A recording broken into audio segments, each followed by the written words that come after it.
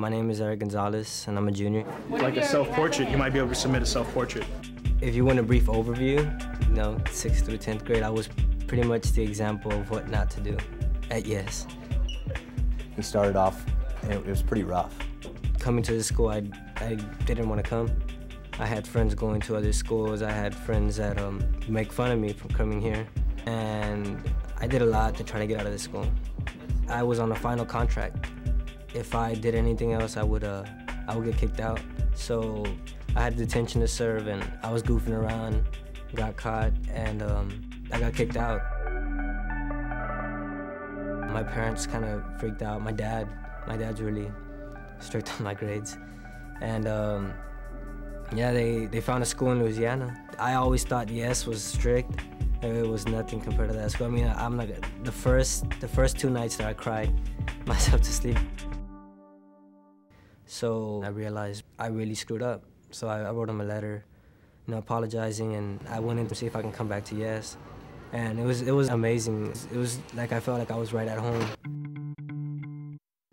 I don't think I've ever had a teacher that just gave up on me. So where are your target schools? He's really worked hard to turn things around for himself, both academically as well as just his behavior on campus and the way he carries himself and the way he interacts with others. So he's gone from what some might consider a really challenging student to one that's really become a pleasure to have on campus. All right, so basically this is a spud gun, potato launcher. In here, we put the hairspray. As you press the igniter, there's a spark in there. So this goes in here. It's just a piece of cloth wrapped in tape. And usually you use potatoes, so the pressure launches this out. So when you plug in all the numbers, for example, the average time, the average distance, which gives you the initial velocity. Hairspray. All right, go.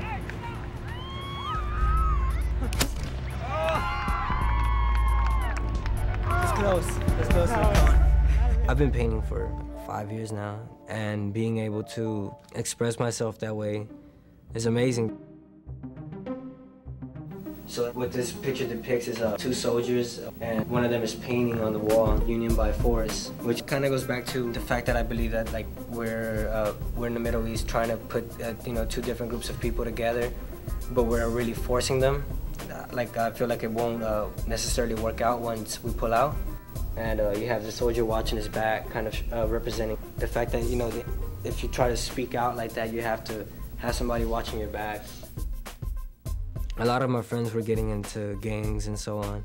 And I had a friend who drew. He drew a lot of tattoo art and graffiti art. So I slowly started getting into that and trying to avoid the whole, gang issues and all that. But I started moving out of that and started using what I learned and what I know to create these murals. I did one for the school.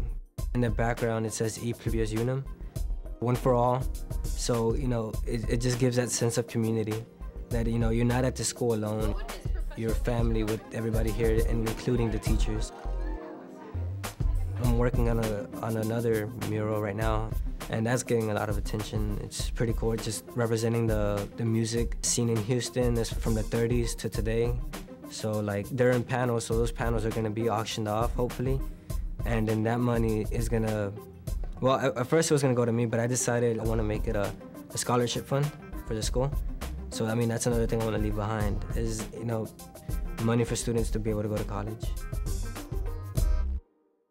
For more information about what works in public education, go to edutopia.org.